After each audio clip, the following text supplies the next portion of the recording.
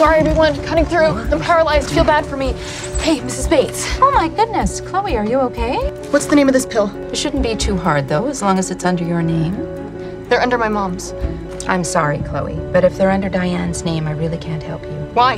Because it's confidential. I'm sorry, honey, I really want to help you, but I can't if they're all under... I think it's a trick question. Why? Because your mom doesn't get these prescribed for herself. Yes, she does. I saw them. She had them in her bag, and her name... She gets them for your dog. Ridocaine. Green pill, gray cap, muscle relaxant, prescribed to reduce canine leg pain or leg discomfort caused by sunburns, bites, or cuts. And what would happen if you gave a human being Ridocaine? What kind of a question is that?